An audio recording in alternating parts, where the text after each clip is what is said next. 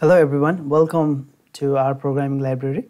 In this tutorial, I'm going to talk about lapply and sapply functions in R.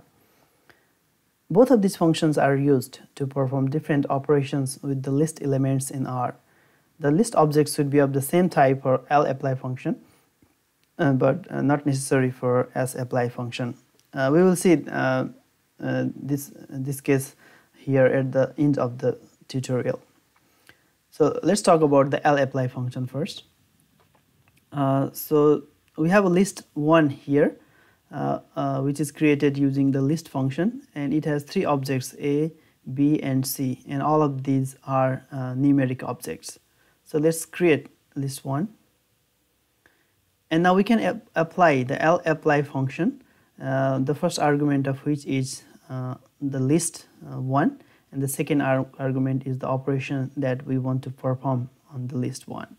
So in this case, we want to see what is the length of different objects in list 1. So the object A has length 10, object B has length 15, and object C has length 15.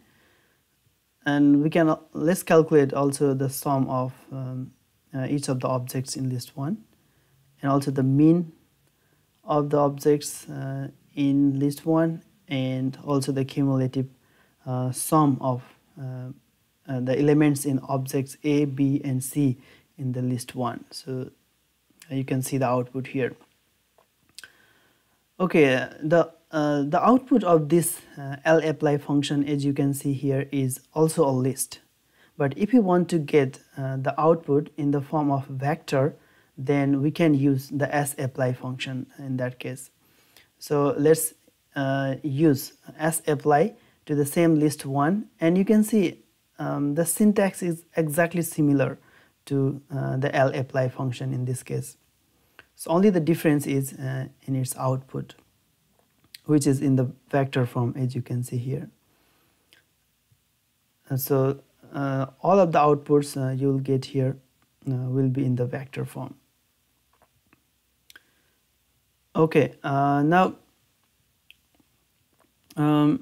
if you want this output of the sapply function also in the list form, then we have an option for that. We have an option simplify here as a third argument for the sapply function. If we set this option simplify equals to false, then it's going to create a list instead of a vector. So we see that we have a list here instead of vector. And let's calculate the mean again in this case.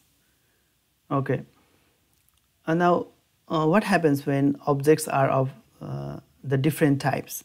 So as I said earlier, if objects are of different types, then lapply is not going to execute the code, and it's not going to calculate anything. So let's create another list 2 which have 3 objects A, B, and C, but in this case A and B are numeric, but C is a factor.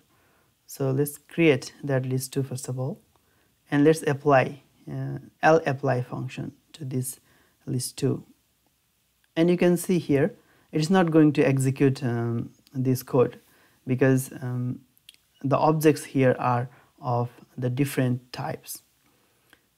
And what happens when we apply the sapply function in this case? Okay, in this case it did calculated the desired mean, but it only calculated for the numeric objects. There was NA value for the third object C, which was not numeric, and also it throws out an error message. So so that's all about lapply and sapply functions in R and the difference between them. Thank you very much for watching this tutorial, and I hope to see you guys in the next video.